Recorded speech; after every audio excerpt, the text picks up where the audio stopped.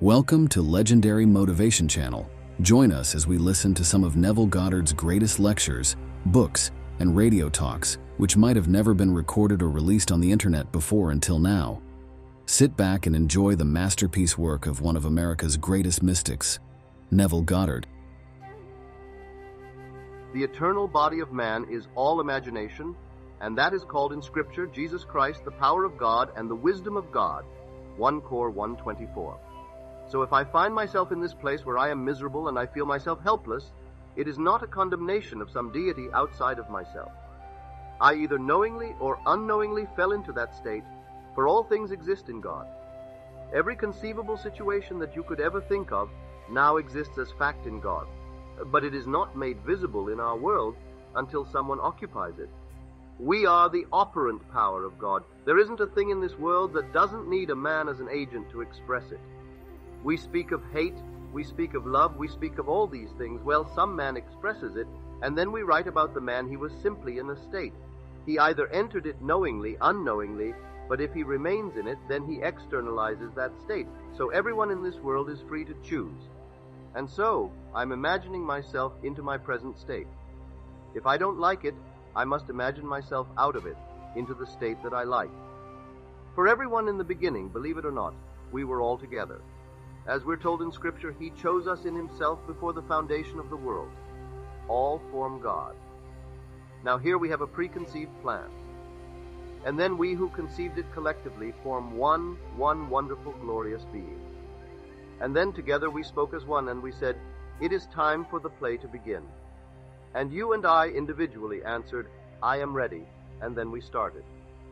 We conceived the play, every conceivable horrible thing in the world, and every conceivable lovely thing in the world, every problem, every solution. You can't conceive of something that was not in that original conception, that preconceived plan. And then it is time to start. You and I, having conceived it ourselves, we said, "I'm ready." When we said "I am," that's God. It's ready to take upon itself everything that it had conceived, and then it starts off into this fabulous world of ours. So now, no matter what you are doing, what you are experiencing, you are not doing it. You are not condemned by some being outside of yourself. You either wittingly or unwittingly fell into it, good, bad, or indifferent. Now how do we move? Here we are told in the very beginning of Genesis, it's the second verse, "And the Spirit of God moved upon the face of the waters." We are told now that when He first speaks to Joshua, which is the Hebraic name for Jesus, in the first chapter of Joshua, that "wherever the sole of your foot will tread upon, I have given you." Josh 1:3. Now you be the chooser of where you will allow the sole of your foot to tread. Wherever it treads, I've given it to you, because the whole is yours.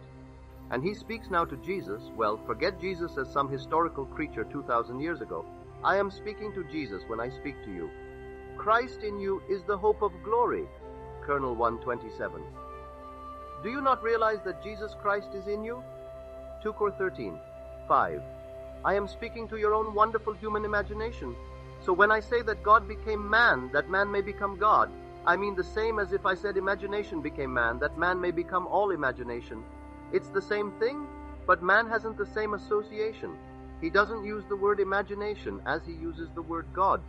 When he uses the word God, it's something remote, something out of his mind altogether, some being that created it all apart from him. If I use imagination, you will know more of what I'm talking about. So, imagination became man, that man may become all imagination. And everything in this world, the whole vast world, is all imagination. And so, when our realists think that they are nearer to the truth, they don't realize they are depicting nothing more than their own imagination. So they laugh at you and me when we call ourselves the mystically inclined. May I tell you, let them be just as they are. Don't encourage them, but leave them just as they are. And you go blindly on simply imagining that you are the being that you want to be, and you will become it. You have imagined yourself into what you are, and you must imagine yourself into what you want to be. No outside deity did it for you. You were not under compulsion to do it.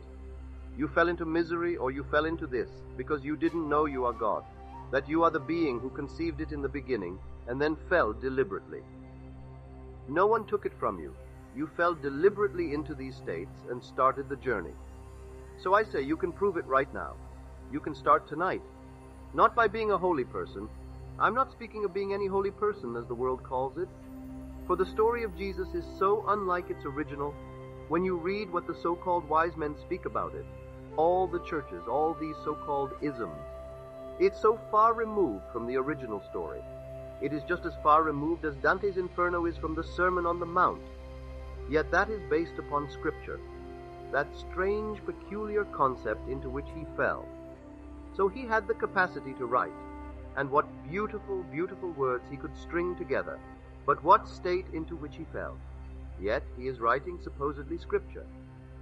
And that's what the churches follow, so it is so completely different from the real true story of Jesus. Jesus is every being in this world.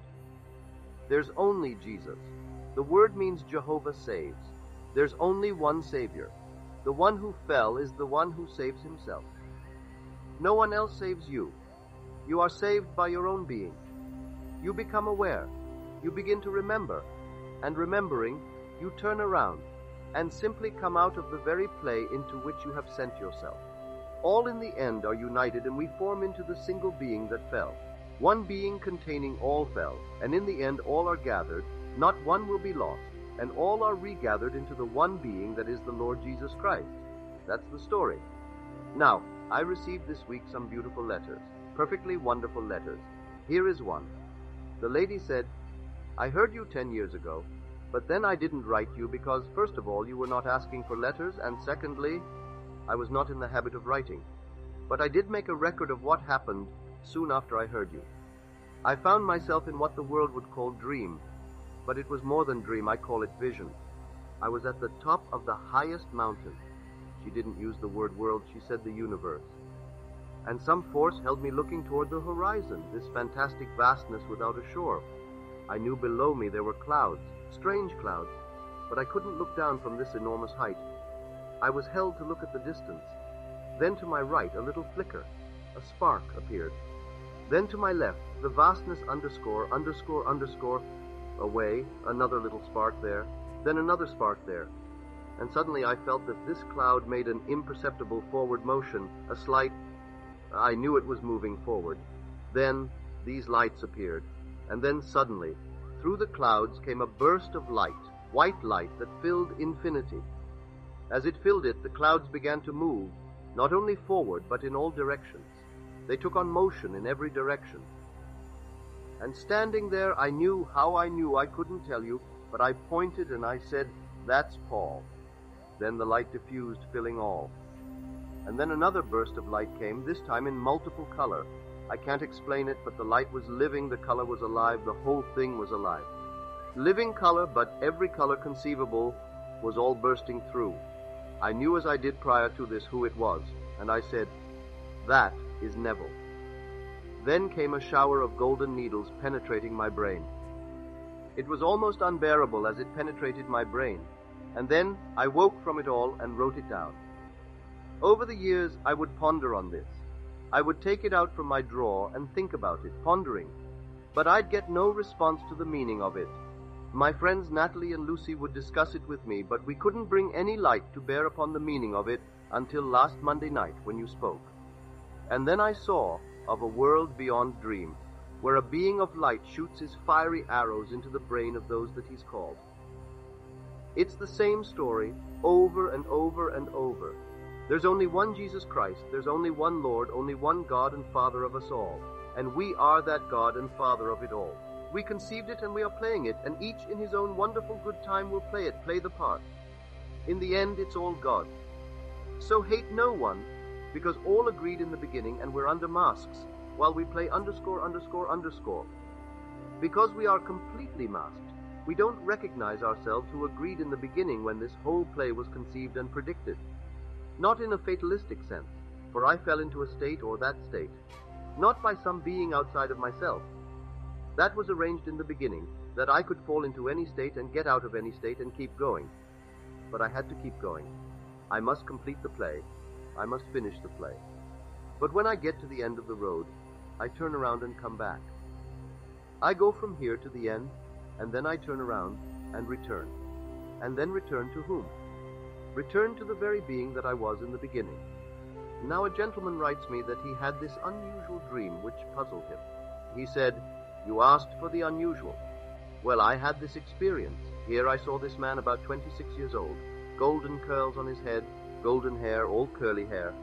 But he seemed to be in this cylinder, and seemed to be sunk into at least the floor, or the earth, because he only came up to the waist of two men who were next to him. They were working on what I thought to be his hair. I thought they were giving him a haircut. They seemed to be working on the top of his head, towards the back of his skull.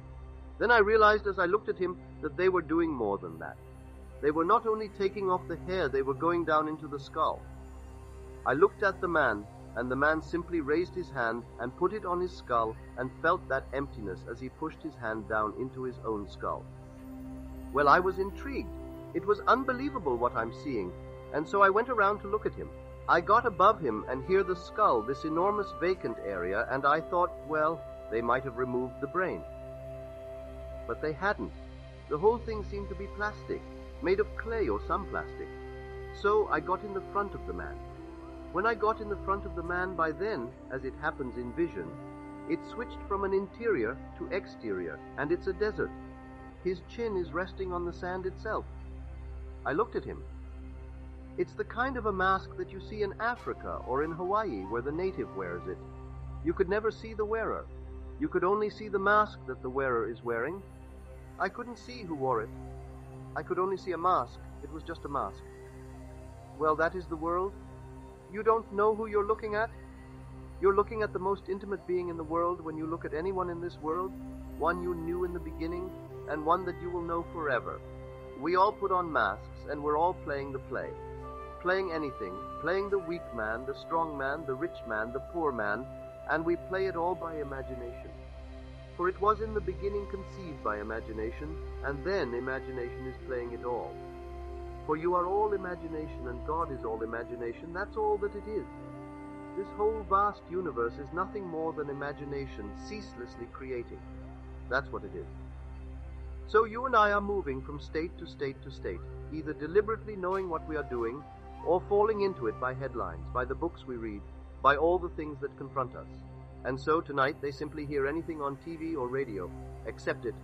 They know none of the facts, and fall right into it. It makes you buy things you do not need, makes you fill your house with all kinds of trivia that you have not the room for it, all because imagination is operating. Someone conceives a plot, a plan, to get you to empty your pockets and buy their trivia. You'll do it, someone will, because we are sound asleep in our journey until we turn around and start home. And then we begin to become more and more awake, more and more awake. Nothing about Jesus is known by those who think they are so very wise in this world. Only the seers, the mystics, know who he is, for they have seen the flickering underscore light that he claimed that he is. They've seen the light that he claimed that he is. They knew without seeing the face, the form, who it was. No loss of identity, but the same being, the same light.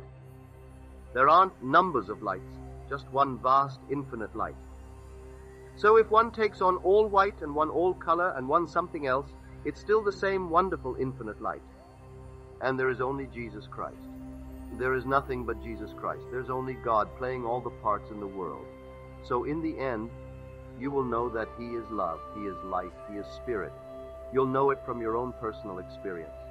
So if I stand here tonight, and standing here seeing all the facts of life, here they are, and then I shut it out mentally, who in the world looking at me, physically, would know where I'm dwelling in imagination?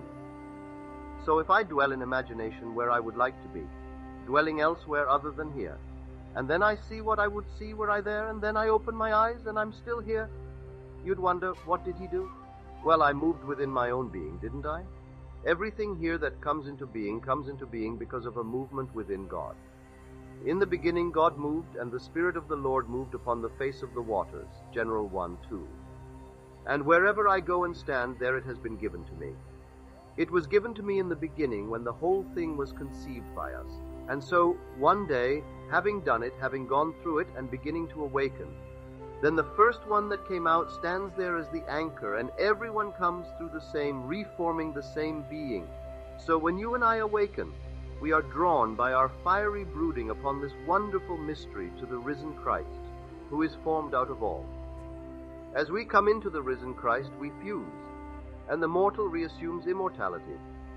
So we fell into the mortal state where we have the experience of death, and we go through it. And then suddenly we return, all gathered into the one being. So in the beginning, one came up first. Certainly one comes up first, but a second, a third, and the billions join into that one body, and all form the one body, without loss of identity. Just as she could, without seeing a face, without seeing a form other than light, know who it was. And she could, from the highest mountain, she said, in the universe, I knew this was Paul. I knew this is Neville. But she didn't see a face, she didn't see a form, but she knew intuitively who it was that burst through the clouds and illuminated all that was there. So I tell you that you are the very being spoken of in Scripture as the Lord Jesus Christ. You are the being spoken of as the Lord Jehovah who conceived the play. You and I did nothing that was wrong to warrant this. We deliberately did it.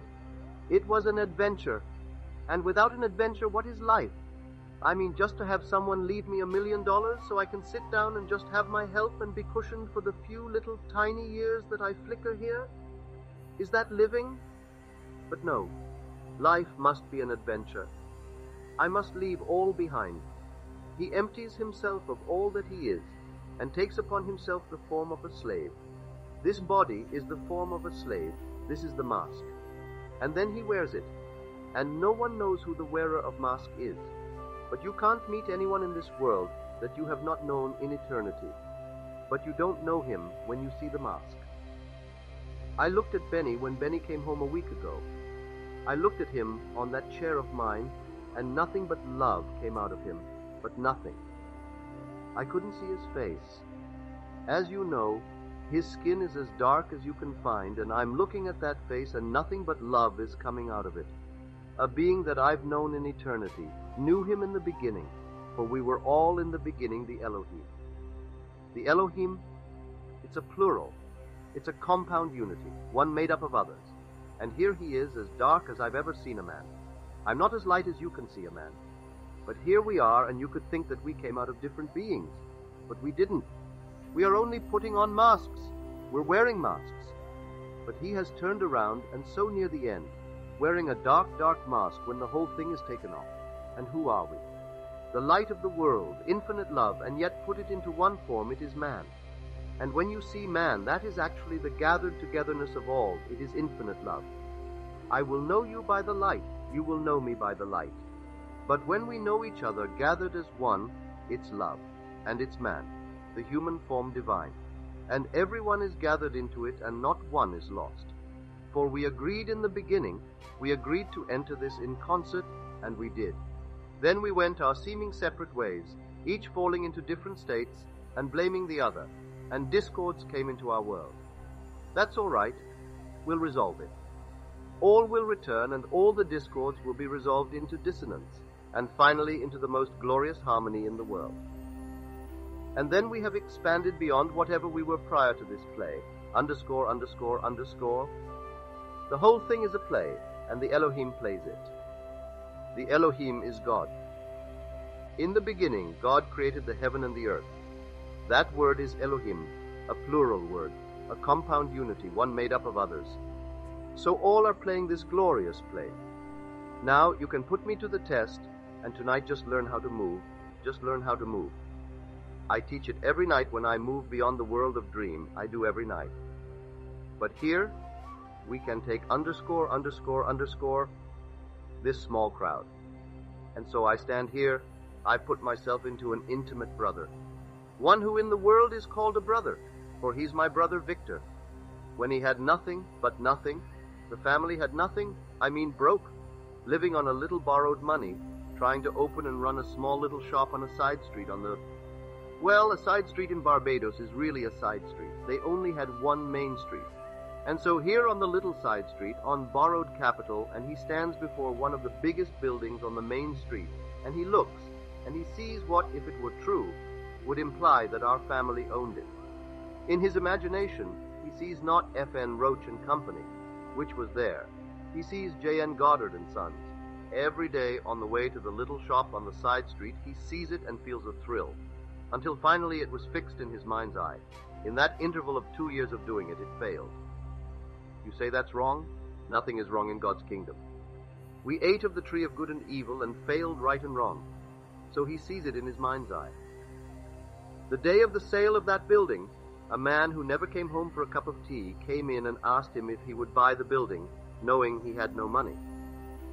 When my brother said to him, "With what would I buy it?" he said, "Well, I have money. It's only underscore, underscore, underscore." Well, having nothing in the bank. And so, if you would like to buy it, I'll buy it for you. I have my lawyer because they know I have money, and so if I start bidding, they'll bid me up. But if I get my lawyer, he represents other business people, and they won't know who he's bidding for. And so, he got his lawyer to bid. Only asked my brother to sign a little note. If I buy it, you will accept it, and then pay me 6% of the money over a period of 10 years, reducing the principal every year. So at the end of 10 years, the principal will be paid back, and you will have paid 6% on principal that is still due over the period of 10 years. My brother agreed to it. That day we owned the building. And then the sign went up, J. N. Goddard and Son. Well now, what did it? Was it not all imagination? He didn't have a nickel. He couldn't put up as collateral a pair of rabbits. He had nothing. Whatever he had in the little store on the side, he owed someone money because they put in that little bunch of groceries that he had. Yet he got this building, and then, with more borrowed capital, put it in and started. That's now back in 1922. Here it's 67. And from that little beginning, I don't know what the family owns. I only know that I own almost 10% of it, but I do not know what it's worth. But I don't think you could buy them out for 25 million. I don't think you could. And I hold 10% of the stock, but I haven't the slightest idea what it's worth. And I don't care. All I want to know is to tell my wife and my daughter and you and all that I'm drawing into my world how it operates. So take it all tonight and someone will rebuild it again. If you take everything and you know this principle, can't you rebuild it? If it happens this way in the beginning, well, does it always happen this way? Certainly this is how it works. I imagine myself into what I am. If I like it, well, enjoy it. The day I tire of it, well then, imagine myself into what I want to be. That's the story. So you become what you imagined yourself to be, good, bad, or indifferent. There is no deity outside of yourself who actually swore you into this place and condemned you into what you are doing. You did it either wittingly or unwittingly, for God and your own wonderful human imagination are one. So when it is said in Scripture, I and my Father are one, John 10:30, he's only speaking of your own wonderful human imagination. So here I have been sent to clarify and take off the barnacles on the story called the story of Jesus Christ. All right, a small beginning. What does it matter? You will outlive me, and you will tell the story and tell it, and bring it back to something near its original form. For it's not now, as it's interpreted by the world, anything near. In fact, in this morning's paper, I read Buckley. I read him just because of his use of words. He's quite an interesting fellow. And he was speaking of the bishop of some part of England who spoke at the Cathedral of Canterbury. He said, I don't believe the good bishop would recognize a Christian if he met him. But to be honest and to be kind to him, I don't think he would recognize Christianity if he read it. And may I tell you, what he said prior to that, I would agree with Buckley. I don't always agree with anyone. Sometimes and sometimes not.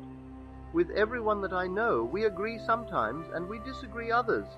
But today I certainly would agree with what he quoted the bishop having said, I don't think he would recognize a Christian if he saw one. Well, that is not only true of that bishop, but that's true of all the priests that I've met, whether they call themselves cardinals or popes, so far removed from this wonderful, glorious story of Jesus. How God became you, all right, became us. He saw the mask, and the mask was the kind of a mask that you see in Hawaii, you see in Africa. Haven't you seen that mask? You can't tell who wears it. Well, we have our little masks too, but we have little false things. And they all want to be identified.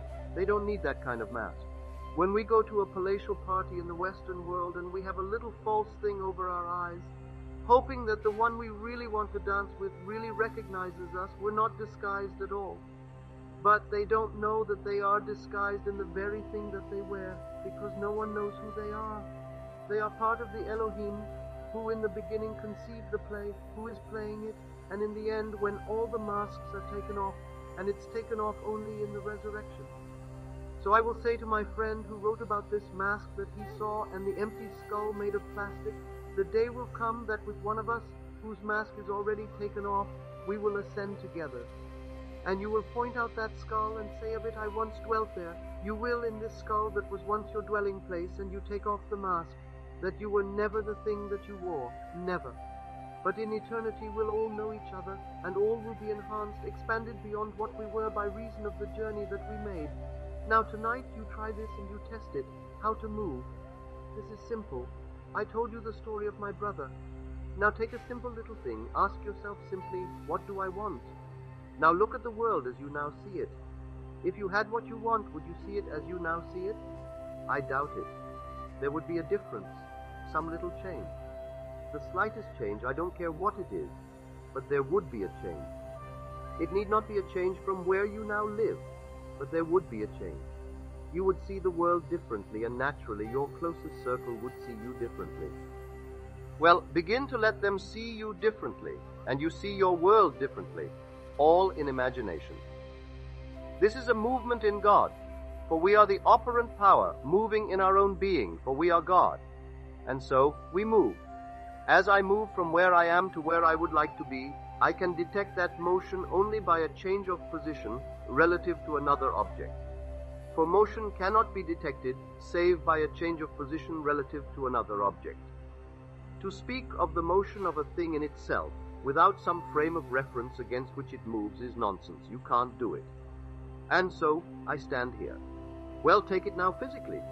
If I were elsewhere thinking of this club, I wouldn't see myself on the platform. I would see it as I now see it. But from another point, that vision would prove that I am not here. Now take it in another light. If I were now a man, take a person who would like, say, $30,000 a year income, and his income now is less than 10. All right, what would it be like if I had $30,000 a year? My present circle of friends, how would they see me? Would they know it? Would they discuss it? Would they speak of me as the one that they knew when he only made? And they name it, say, 8, 9, or 10,000? Would they now speak of the change in his life? Well now, eavesdrop and listen in on that. So you hear your friends discuss you as one whose income is $30,000 a year? Well now, that's a motion in being. That movement produces the results. For everything in this world is nothing more than the result of a movement in God. And a movement in God is a motion in your wonderful human imagination. And the slightest imaginal act, that is a change. I don't mean just the act. I can imagine something that I don't believe. If I imagine something that is something believed, that is a change that sends a thrill through divine being. For that's creation. I'm creating something. I'm actually entering another state and making that state alive and real in my world. So tonight, you try it. It costs you nothing. Doesn't cost you a nickel to try it. But I'll tell you the risks that teachers run when they are sent. For when you stand in the presence of the one being who is drawing all towards itself, you run this risk. You are sent into the world to tell them of the most fantastic story in the world, and if they do not listen well or do not apply what you tell them and become disillusioned, they hate the one who invited them to dream. So I'm only sent to invite you to dream, for the world is a dream. I'm inviting you to dream, but to dream consciously, deliberately. And if your hope is delayed, and you think it isn't true, this whole thing is crazy, insane. You invariably will turn all the fires of your being against the one who invited you to dream. And so they said he was always rejected. Whenever he comes, he's rejected. Well, what does he do? He invites man to dream, for he tells man, whatever you desire, believe that you have received it, and you will. Mark 11:24. Well now, a man who makes that bold assertion and gets the compliments of those whose ear he reaches, and they try it, but they do not know quite how to do it. And then after a while they're disillusioned, they're disappointed, and then they become so embittered. They invariably hate the one who invited them to dream. So that's the risk every teacher who was sent must run. So I tell you it's true anyway. And if one fails in the dream so that they cannot bring it into being, I will say to myself, well then, how often must I tell them? 70 times 7, until they really understand it. Not multiplying 70 by 7, but until they understand it. So I must repeat it and repeat it and repeat it, and those who hear me will carry it forward and they will tell it. And in the end, they're all gathered back into the one being who conceived it. But we were that being and who plunged into the wonderful play. So when it was said to us in the beginning, it is time for the play to start, not one of us failed to respond in the first person present, I am ready. Now let us go into the silence.